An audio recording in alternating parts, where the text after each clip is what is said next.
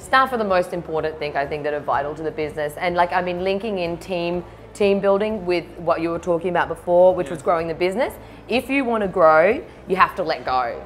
And you have to let go, and by when I mean letting go, you have to develop your staff. You have to, because you can't, if you want 6 locations, you can't be in every location every day. I'd love to be, but Emmy always said to me, Marie, you got to let it go. And by letting it go and you develop your staff and you learn to trust them, then you can grow as well. You know, you can step out.